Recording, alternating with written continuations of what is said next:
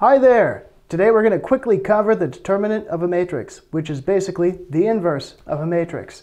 In a 2x2, it's pretty simple. You take A and D, so A times by D minus B times by C. Now mind you, there is a pattern. There's a minus and then plus, depending on the size of your matrix, between every single one. For a 3x3, we're going to take A times by the same process here, so EIFH.